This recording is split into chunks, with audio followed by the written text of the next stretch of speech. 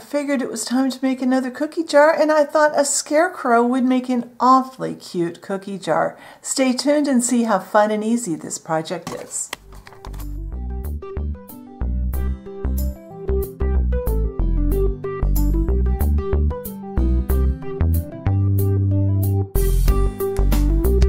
All right, we're starting our cookie jar just like we always do. We have a strip of medium weight cardstock in white that's 3/4 of an inch wide by 4 inches long. And I've got a Sharpie pen here just so that I've got a good surface to roll this around. Now I'm going to make a mark where that first roll kind of meets. That way I know where to put my glue. We'll see why in a minute. And then I'm going to, oops, I've got my glue standing up instead of laying down. I'm going to roll this around as tightly as I can, just so that I can kind of get this piece of paper to start having a curve to it. And now I'm going to put some nice thick tacky glue. I prefer a very thick tacky glue for this. From that mark on, I want to spread my glue on this side of my paper. This is the side that will touch the paper. And try to get it all the way to the edges in this area. And then, it's okay if there's a few spots missed. Then I'm going to take a little bit more glue. Oops, I'm going to have to get a little glue out on my tray. Not quite enough. Using a toothpick to help me spread the glue nice and evenly. And this is on the opposite side at that end. Excuse the runny nose. I'm just getting over a nasty cold.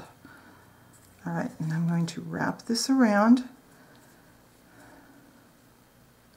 keeping this as tight and as straight as I can because this is the core we're going to be building our cookie jar on. So it needs to be well done. Slide it off of the pen so it doesn't stick to it and let it dry. And that's the secret to this step, is making sure this is completely dry.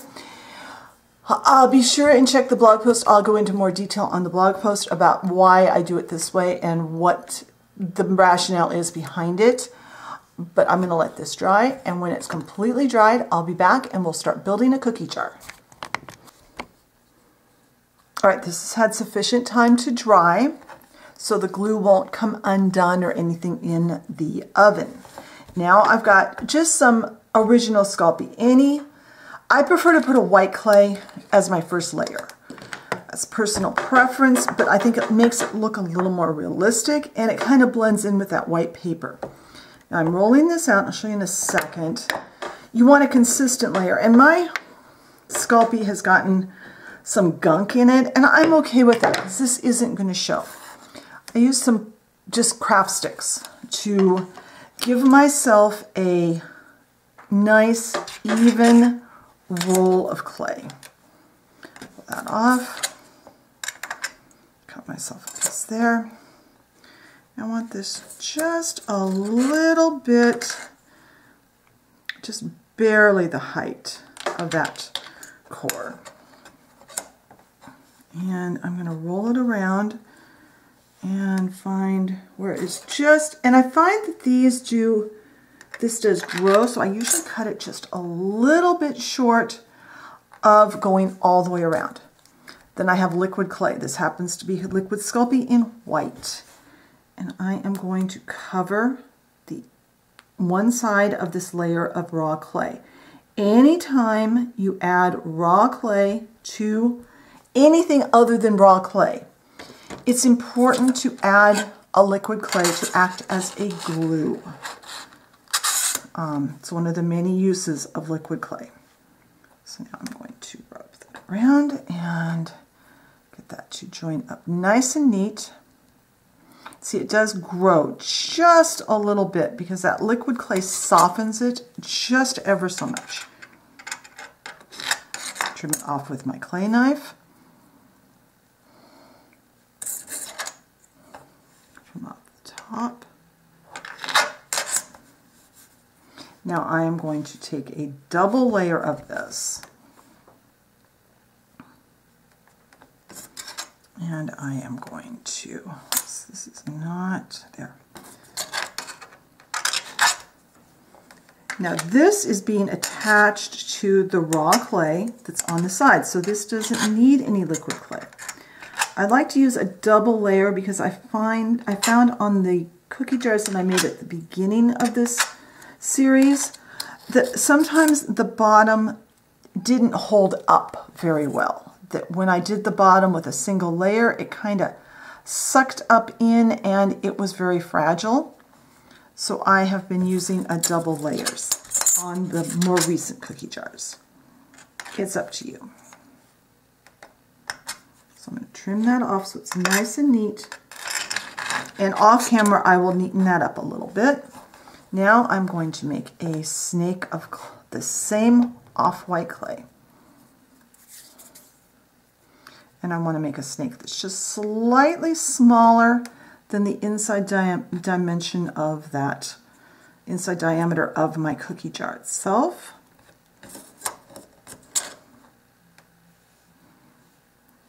I'm rolling it with the knife so that it will stay kind of round. And I'm cutting it, probably about a 1/4 inch thick. This is what we are going to build our lid on so that then this will stick down in the cookie jar and help the lid to stay on the cookie jar. So every time your dollhouse is bumped, the lid won't pop off of it. So like I said, off camera, I will go ahead and get this nice and tight. I am going to make sure that still fits. Yes, it does. Now all of this is going to be baked at the recommended temperature for whatever clay you're using. I'm just going to do 10 minutes. I just want to get this baked off. And then when this is baked and cooled back to room temperature, we'll come back and we'll start adding our scarecrow face to our cookie jar. So I'll be right back. All right, these are baked and cooled, so I'm going to put off to the side for a second. And I have just some Sahara color Fimo, and it's kind of a beige. I wanted to do a beige color for the main part of our cookie jar. Excuse the fact that my table has decided to be very, very noisy this morning. I think I need to tighten it. And normally I would roll against my craft sticks, but I want this to be thinner than that. So I am rolling just out. And I'm not sure what I'm getting on my clay. I think it's coming off of my roller, which means after I film this bit, I'm going to sit down with a wet wipe and clean that off really well. So I'm going to cut this to be about the same height as our cookie jar. And I'm going to roll it around, cut it just slightly less than what goes around it. And now we are going to be adding raw clay to baked clay again. So we need to put liquid clay on. This is white liquid Sculpey. We're going to be using that quite a bit today.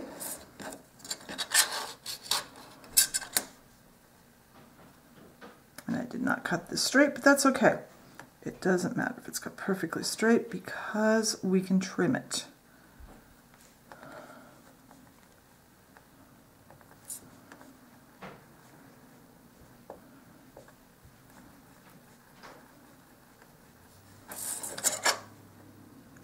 It's better to trim down to size than to be too short.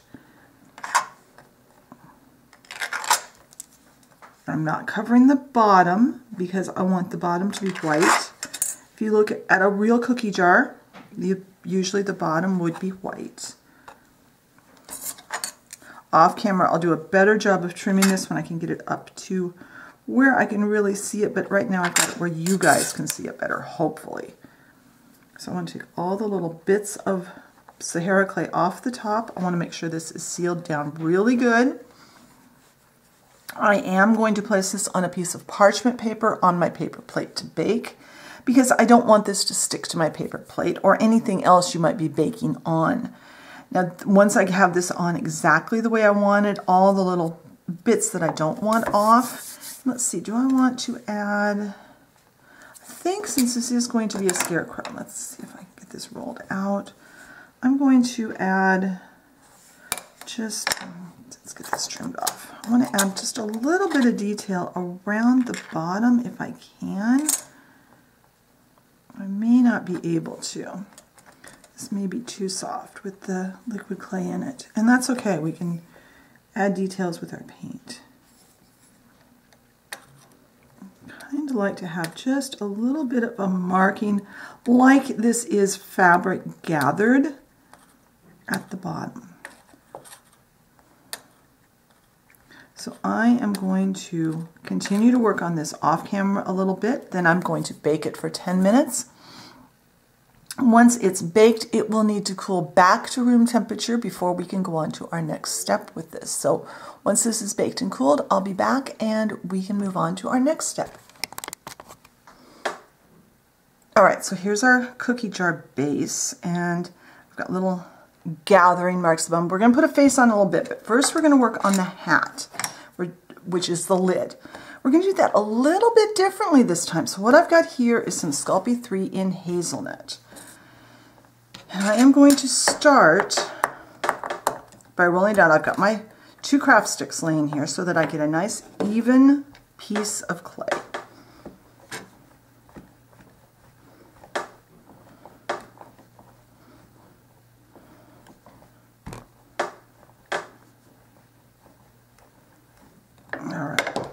Level, and I've got a round clay cutter that's about 1 1/4 inches in diameter, and I'm going to cut my clay,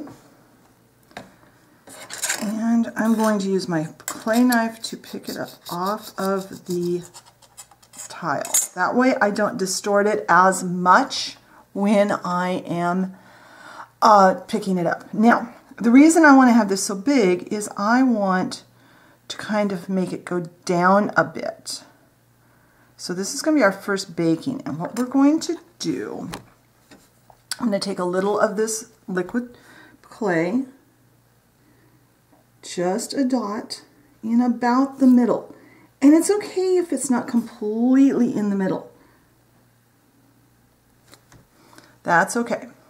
I've got a piece of parchment paper here.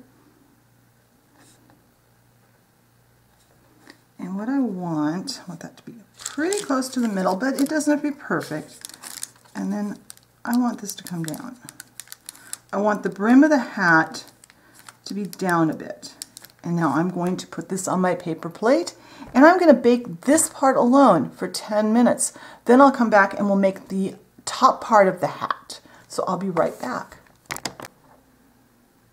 All right, now we have a brim on our hat, and I've already tried it on. It's going to look really cute. So let's add the top to our hat. First, I'm actually going to put this onto here. At this point, it almost could be a mushroom. We could build a mushroom on the same base. So I'm just going to take some of my clay, and I'm going to make a ball.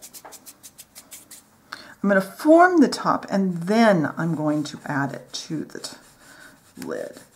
And I want kind of a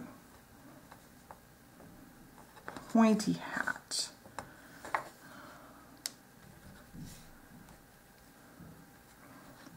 Hopefully you can kind of see where I'm going with this. So what I'm going to do, I don't need it on top of there anymore. I'm going to add some liquid clay.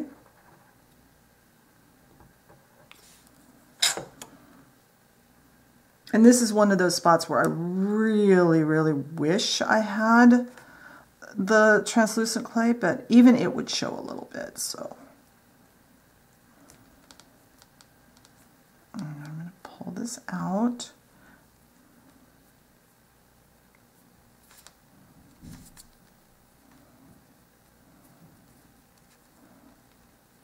If you want to add texture to this, you could at this point, but I think I'm happy with this just the way, let's get it all the way to the edge there. I think I'm happy with this just the way it is. So I'm going to set this off to the side, and let's go ahead and make the face on our little scarecrow. So let me put away my clay and get out some surfaces that I could work with because we are going to use liquid clay and oil paint to paint a face on here rather than using paint later. So I'll be right back. All right, so I've got my colors all mixed. I've taken a little bit of liquid Sculpey. It's the white liquid Sculpey that I've been using lately. And I have mixed in just a little bit of oil paint into them. I've mixed a little titanium white into this pool. I mixed up some vermilion red and some lemon yellow to make an orange, and then mix that into this pool. And then I took some lamp black and mixed into that. And I'm using toothpicks to apply this. Now I am going to attempt to do this. I actually think for the, I don't know. I'm going to try using my dotting tool for the white. Because the point on the toothpick is not really helping me any. That's better. So this is white liquid clay mixed with a little bit of the white oil paint, just to remind you what I've got here.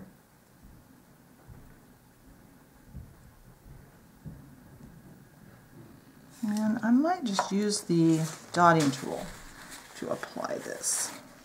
Now you could bake this off at this point. If you're not comfortable continuing, go ahead and bake it off.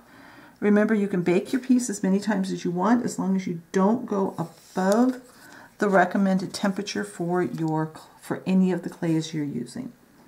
Taking the orange.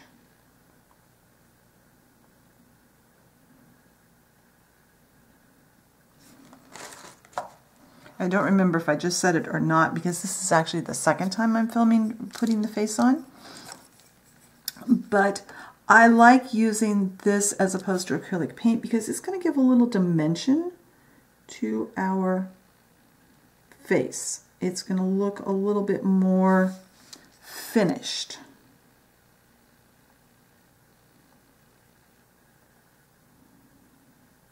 And you can do this as much or as little as you want. Oh good, my hands are going to shake now. Of course they are. Okay, that off. And I think I'm going to bake this and then come back and we'll do the eyelashes in the second step. So I'm going to put this onto the plate with the hat. And I'm going to bake this for 10 minutes at recommended temperature. And then when that's baked and cooled, I'll come back and we will put some eyelashes on our face. All right, these are baked and cooled. I did want to mention I actually left the hat in for 20 minutes. I took this out at the 10-minute mark and then left this in for another 10, simply to be sure that we got this clay in the center of the hat cured. You want to make sure that your clay is completely cured before you're done. Now, let's go back, and now that I'm not going to mess up what's already there, back into here.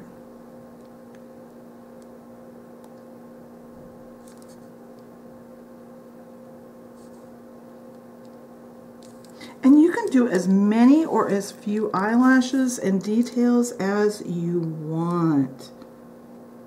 I think I should have gotten a finer dotting tool, so I think now I'm going to move to a toothpick.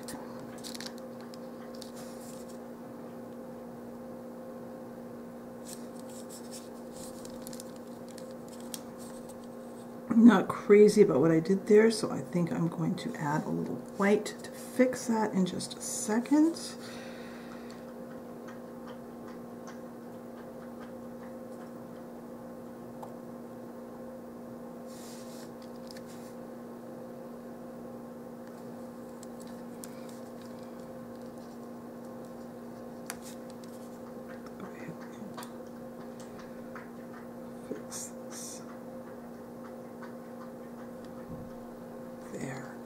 All right, I am going to bake this again for another 10 minutes, and once it's baked and cooled, we can go back and put on a clear finish, and then our cookie jar will be done and ready to use.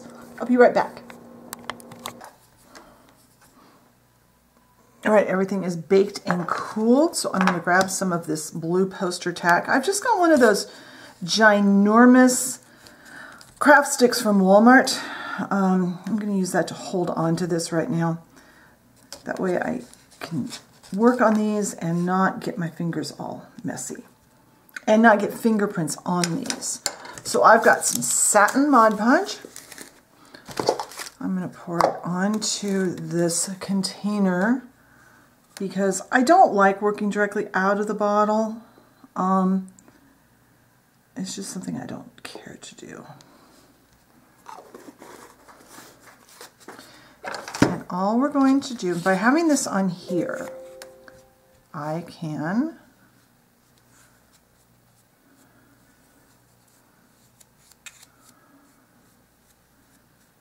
quickly get a nice finish on. Now, when you're using Mod Podge, you want a very light, even coat. You can always go back and put a second coat on.